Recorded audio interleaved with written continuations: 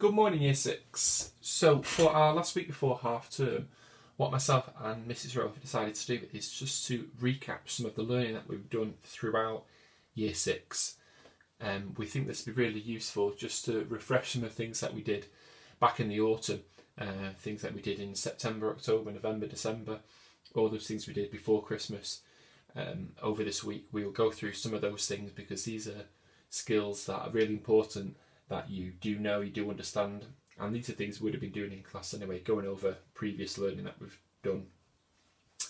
So we are learning to round numbers accurately. So this is one of the first things that we did in Year 6 this year, something that you would have done previously as well in other years, to round numbers accurately. And it's a really useful skill to be able to do. So what we have here is a place value chart. You would have seen these many times in school, especially in Year 6. And this is only a section of the place value chart here, obviously because it'd go on infinitely to the right after the decimal point, and it'd go infinitely to the left as well, to the left of the decimal point. But this is just the section, the middle section of it, if you like. And we've got the thousands column, hundreds column, the tens column, the ones column, tenths, hundredths and thousandths. These are the ones after the decimal point, or the ones that are less than 1. And these can be useful to help us to round. So if I had a question that said round to the nearest 1,000, so we're going to round this number to the nearest 1,000, okay? And if I had this number, if I had that number there, I've got 8,763, and I'm rounding to the nearest 1,000. So which of these numbers is in the thousands column? Now hopefully you can all spot that straight away and see that it's the 8. But if I was to write this number in here, you can see, can't you, it is the 8 there, because that 3 is in the ones, 6 is in the tens, 7 is in the hundreds, 8 is in the thousands. So there are 8 thousandths within this number. Excuse me. So if we're rounding to the nearest 1,000, the procedure that we need to do, we need to underline the number that we're rounding to the nearest 1 to. So we're rounding to the nearest 1,000. So we underline the number that is in the thousands column. You can see it's the 8. And then we look one next door to the right. And then this is the number to the right of the number that we are rounding, that we focus on. Now it's a 7. Now hopefully you can remember that if a number is between 0 and 4, the number gets rounded down. If it's between 5 and 9, the number gets rounded up. So these are the really important things that you need to remember when it comes to rounding. If this number here is between 0 and 4, the number gets rounded down. If it's between 5, this number is between 5 and 9, it gets rounded up. So you can see here that this number 7 comes in between 5 and 9, doesn't it? 5, 6, 7, 8, 9. So this number is going to get rounded up. So when we do that, the underlined number goes up by 1. So this 8 will become a 9, and then the numbers to the right of the underlined number become zeros. So this number, 8,763, to the nearest 1,000 is 9,000. So this number has been rounded up. Okay, so that's the procedure. Help us remember this. If it's between 0 and 4, round down, 5 and 9, round up. We've seen which number we round the nearest to, which in this case it was 1,000, nearest 1,000. Underline the number in that column, look next door and see whether it goes up or down. This 7 was between here, so it gets rounded up. The underlined number goes up 1, everything to the right becomes zeros. So let's have a go at another one. We round to the nearest 1,000 again. And let's have this one, 6,371. So if I was to write this in here, so you can see 6,371, you can see 6 is clearly the one that again is in the thousands column. We're rounding to the nearest 1,000, so that's the number we underline. Then we look next door to the right into the hundreds column, and it's a 3. Now we look, is it between 0 and 4? Is it between 5 and 9? It's between 0 and 4, isn't it? So this number is going to be rounded down. 0, 1, 2, 3, 4. So it's going to get rounded down. So when a number gets rounded down, the underlying number, which is 6 in this case, stays the same. And then everything to the right becomes zeros. So 6,371 rounded to the nearest thousand is 6,000. It's been rounded down this time. Okay, so the key to remember, if you're rounding up, the underlying number goes up 1. If you're rounding down, the underlying number stays the same. So let's have a go at rounding to the nearest 100 this time. So we're rounding to the nearest 100 and I have 749. So to the nearest 100, 749, I have to write this in here. So rounding to the nearest 100, aren't we? Which is this number. Then we look next door. 0 to 4, it gets rounded down, doesn't it? So the underlying number stays the same. Everything to the right becomes zeros. So 749 to the nearest 100 is 700. If I were to keep a similar-ish number, but I was just to increase it by 1, and I was to have 750 rounded to the nearest 100 now. We underlined the number in the hundreds column. Look next door, it's 5. Now it's between 5 and 9 now, even though this number is only increased by 1, because it's between 5 and 9 now, it gets rounded up. So the underlying number goes up by 1. 7 becomes 8, and then the numbers to the right become zeros. So 750 to the nearest 100 is 800. Okay, so that's just a quick refresher with that. My class are very good at doing that when we're in class. So if we were to have a look now at rounding to the nearest tenth,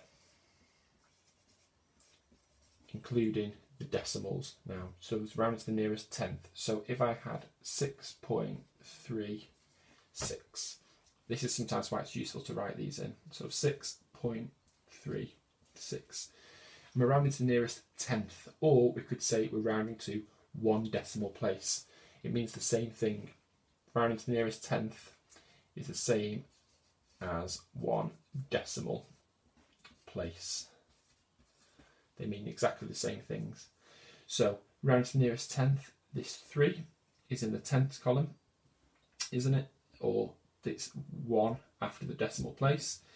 So in that case, we look next door to this 6. It's between 5 and 9, so it gets rounded up. So the underlying number goes up 1, and the number to the right becomes a 0. So if we were to write this in here, 6.40, that is a perfectly acceptable answer. But if we're looking at 1 decimal place, remember, when we have a number that has numbers after the decimal point and it ends in a 0, it doesn't need to be there, because I could just as well put that. There are no thousandths in there, but there are no hundredths in there, so neither of these zeros have to be there. 6.4 is exactly the same as 6.40, which is exactly the same as 6.400. It's not necessary for those to be there because there aren't any thousands and there aren't any hundreds, so 6.4. So 6.36 rounded to the nearest tenth, or rounded to 1 decimal place, is 6.4. Okay, so let's have a go at another decimal again. Let's have a go at 17.638. So I was to write this in here, write it in the right column, Mr. Wardren. 17.638. So let's round this now to the nearest hundredth. Rounding to the nearest hundredth, or 2 decimal places. I'll just write DP for decimal places. So to the nearest hundredth or to 2 decimal places. So which one of these numbers is in the hundredths column? The 1, the 7, the 6, the 3, or the 8? Well, writing it in here helps us, doesn't it? It's 2 after the decimal place. So it is this column. This is the nearest hundredth, isn't it? It is this 3. So then we look next door. We look at this 8. Is it between 0 and 4? Is it between 5 and 9? It's between 5 and 9, isn't it? Because it's 8. So the underlying number goes up 1, so this 3 becomes 4. Everything to the right goes to zeros. Everything to the left, in this case, stays the same. So if I was to write this in here now, so to 2 decimal places, so we need 2 numbers after the decimal point, 1, 2, this 0 doesn't have to be there. So 17.638 rounding to the nearest hundredth, or to 2 decimal places, is 17.64. Remember that 0, not necessary, doesn't need to be there. 2 decimal places. Good, right, we'll have a look at you having a go at one of these. So let's go to the nearest hundredth again, and we'll do 43.213. So you pause the video there, year 6, you have a go at that to the nearest hundredth.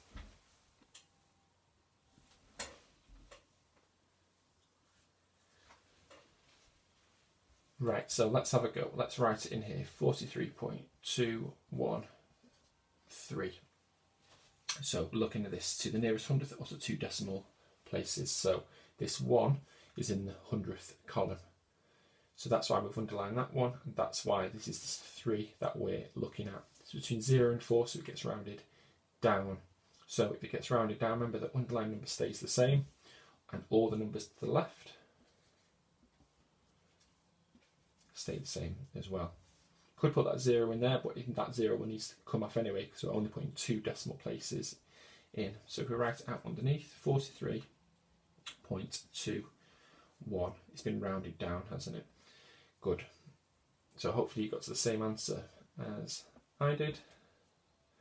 And then let's have a go at 2 more, and then you can have a go at doing some of these yourself. So this time, could you round to the nearest 10? To the nearest 10 for me. And could you round, let's have a go at, to the nearest 10. Could you have a go, even though it's a decimal number, could you still round that to the nearest 10 for me?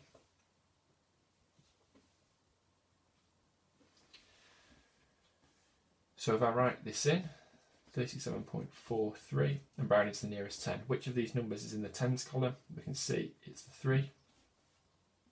And then we look next door, don't we? Do we round it down or do we round it up? It gets rounded up because this is a 7. So the underlying number goes up 1, and everything to the right becomes zeros. Now, just like the 2 we looked at previously, if you've got your decimal point and the numbers end in zeros, they don't need to be there. So that ends in a 0, that ends in a 0. They simply don't need to be there. Those 37.43 to the nearest 10 is just 40. Technically, that is correct as well, but remember they don't need to be there because there's nothing after the decimal point. This is a whole number, isn't it? It's 40. Good. Right, we'll have a look at one more, and then you can have a go at some yourself. So let's go with,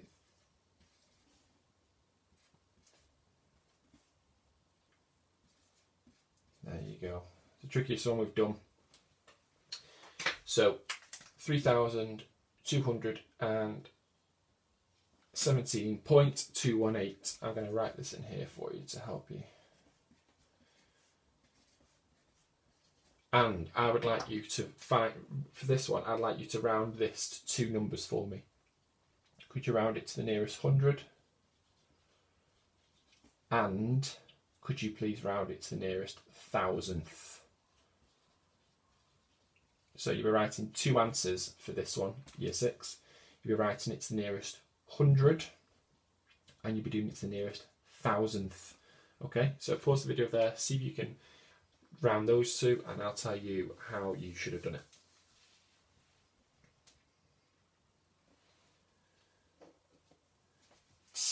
Okay, so let's round to the nearest 100 first. I'll do it in blue. So nearest 100, that's the hundreds column, because we can see here it's hundreds there, isn't it? So it's a 2. So in that case, what we need to do is we need to look next door, don't we? To here. and we can see it's a 1. So in that case, we round down. So the underlying number stays the same, numbers to the left stay the same, everything else becomes zeros. Now, so we've got 3,200.000, just like before. These don't need to be here, which means the decimal point doesn't need to be there. These ones do, though, don't they? Because if we were to take these off, it turns to 32. Remember, it's only the ones that are after the decimal point. So 3,217.218 to the nearest 100 is 3,200. So if we were to do this now to the nearest thousandth, okay, so I'll just rub that out. This number is the nearest thousandths. Which number is in the thousandths column? It's the 8. And if I look next door, also you'd be saying to me, oh, hang on, Mr. 1, there's nothing there, there's nothing for us to round. Remember what we've done this previously. You can add the 0 in there. That's the 10,000ths column. It's a 0, there's no 10,000ths. And you can see here, then we can round it, can't we? It gets rounded down. So you can see there, it gets rounded down because there are no 10,000ths. We still look next door. We still look to the one next to the one that we're rounding to. We don't think, oh, we'll just underline the 1 and then look at the 8, because then you'd be rounding to the nearest 100th. We still round to the nearest thousandth. That's what the question was. So we'll look at this 0. In that case, it gets rounded down, doesn't it? So the underlying number stays the same. That will stay as 8. Everything to the left stays identical as well. So you can see I'm just writing underneath it the numbers that are directly above it. So, and we could put that 0 in there, but rounding to the nearest thousand, we can see there. So we can see that answer is already rounded to the nearest thousandth. Very well done, Year 6. So there is a worksheet attached to this in Google Classroom for you to have a go at. Have a go at solving those, and you can send them back to your teacher. Thanks a lot.